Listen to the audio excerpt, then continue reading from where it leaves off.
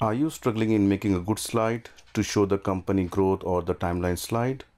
If the answer is yes, then this is the right slide for you. As you can see here, I have put a company growth percentage. On x-axis I have put the years, and on y-axis I have put the growth percentage. And on my first click it will show me the growth of 2016 with 25% growth, and the title will come here. And on the next click it will show me the growth of 2017 with 50%, 2018 with 75%, and 2019 with 100%. This is a great slide for the people who wants to present the data in much easier way. So let's start how to do this in PowerPoint. Before I start the tutorial, let me thank PDFelement for sponsoring this video.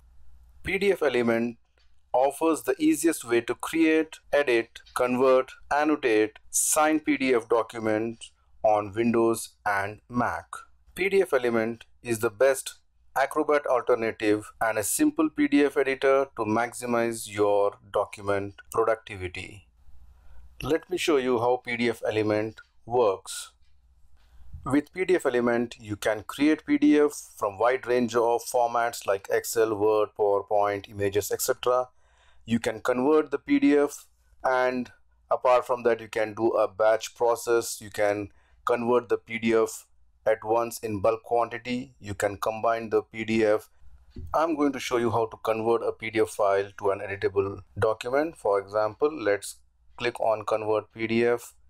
Select the file you want to convert, the PDF, click open. So example, I want to just convert this to a Word and just say save. Here you can see the PDF file has been converted to a Word document and it is fully editable. Thanks for checking out this video, and don't forget to grab your 50% discount now. Link provided in the video description section. Let's go back to the tutorial now. Add a new slide, go to Insert, Shapes, select a rectangle and go to Format, make the height as 3 and the width as 1.7, and you can just change the color, some light color. Later on I'm going to change the colors. Shape outline, make it no outline. Press Ctrl D to duplicate it. Again change the color, and now height make it to 4 and just put next to the first one. Again press Ctrl D. This will be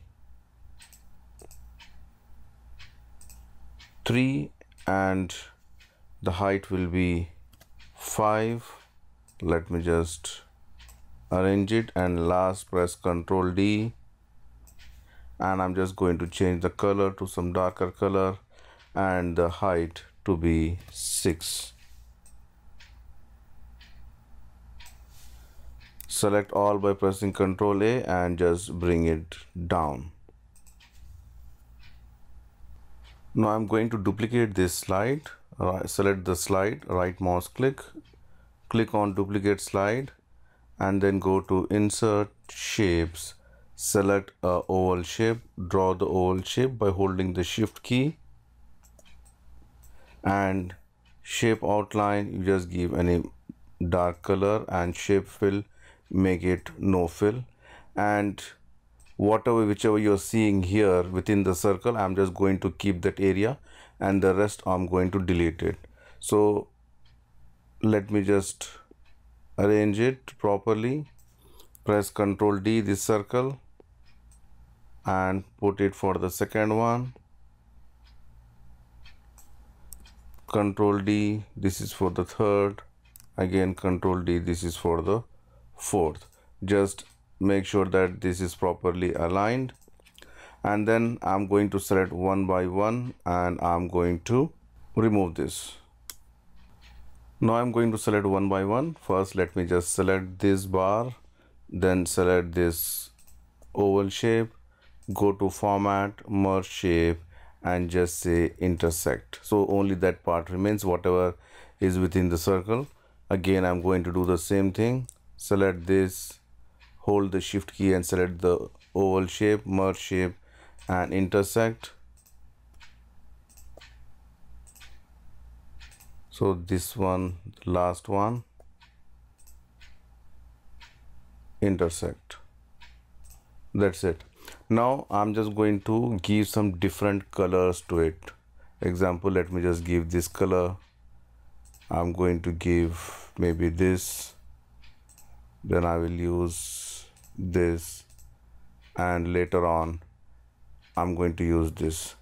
And then I'm just going to select all by pressing Ctrl A, or with the help of mouse Ctrl C and Ctrl V. Okay, now I'm going to give some shadow effects. First, select all these 4 rectangles, right mouse click, go to Format Object, go to Effects, Shadow, Presets, and I'm going to use which is offset left, and increase the blur size maybe to 8, and then I'm going to select one by one the gradient fill. For example, let me just select as a white color, and the second stop I'm just going to make it a light gray color, and type select linear and select the linear right, and then I'm just going to do the same thing for the rest of this. You can see here, and I'm just going to bring this somewhat closer to each other, overlapping a little bit. Can you see here, a little bit overlapping.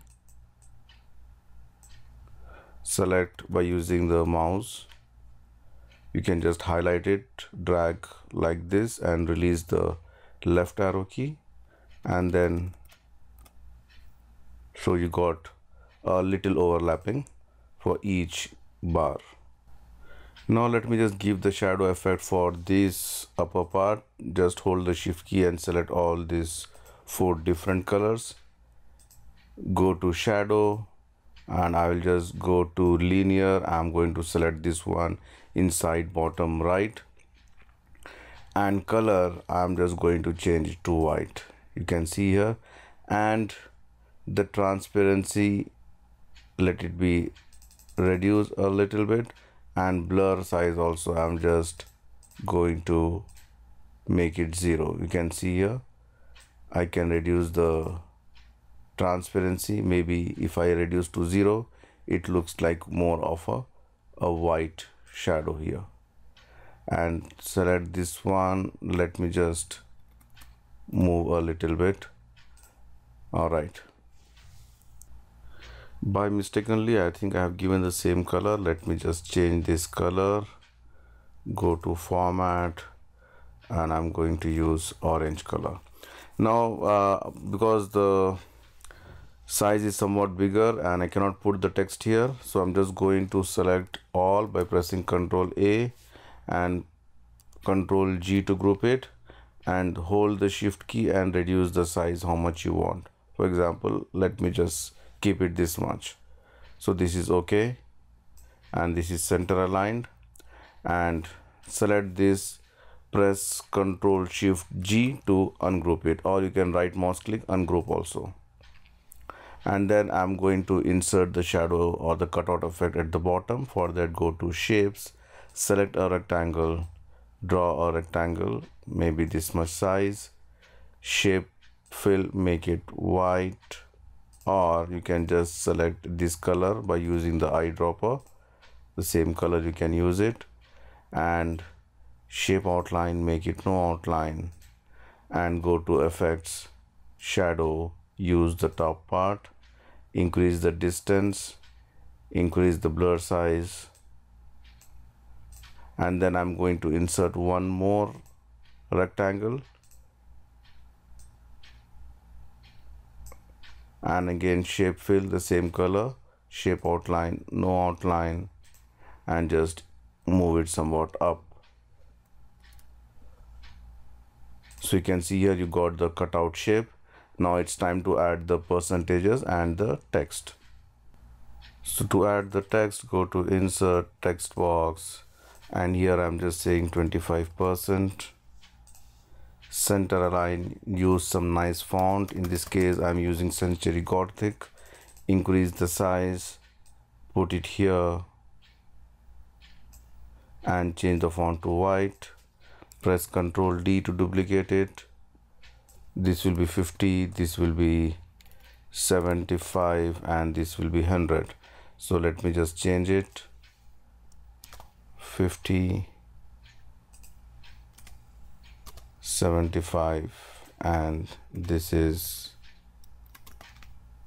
100. And then you can, on the top, you can add the detailed text here along with the title. I'm just going to add detailed text.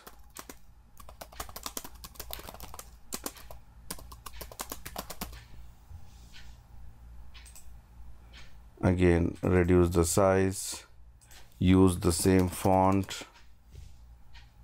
and just put it here.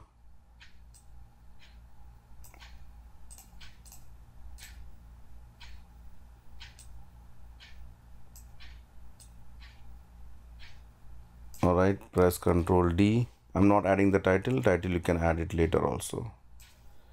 Ctrl D and Ctrl D. So the text, all the details has been added. If you want, you can put some icons also here. So the last step is to do the animation. To add the animations, go to Animations tab, enable the animation pane. Let me just close this format background. I'm going to select the very first bar or the column, and I'm going to use the wipe effect. Wipe, say, from bottom. By default it is from bottom only, and I'm going to select this part, the red part, and for that also I'm just going to give a wipe effect, and this should happen after previous. And this particular text I'm going to give a animation. Sorry, not this. Let me just delete this. I'm selecting this again, and I will just say go to more entrance effects, and I will just say rise up. Can you see this one? Rise up, and click OK. And then for this I'm going to use a different animation, add animation, more entrance effects, and use the stretch and effect option, just say from bottom. And this should happen again after previous, and this should happen with previous. So if I just play it, it comes something like this. Can you see here? Or if you want the last text also, you can make it after previous also. So all after previous only, like this.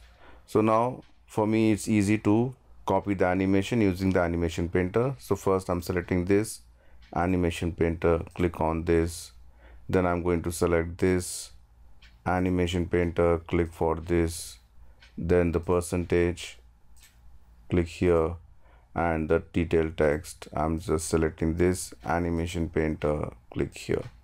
So if you see here, if I just play, so this is the first one, this is the second one. Likewise you can do it for the rest of the two also.